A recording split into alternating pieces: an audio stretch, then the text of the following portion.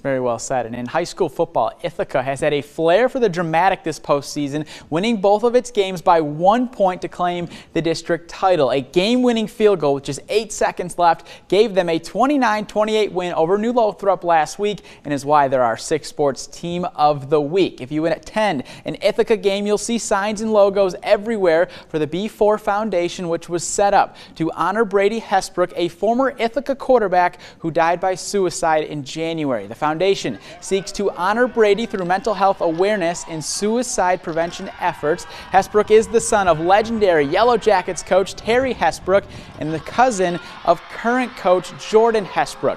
Who knows, these postseason wins are making Brady very proud. I miss him every day. And I wish more than anything that he was here to enjoy it in person with us. But we've talked a couple times. You know, I think especially the last couple weeks, he's been with us. It's a member of the team because we've just fought from every game. Fought from every game.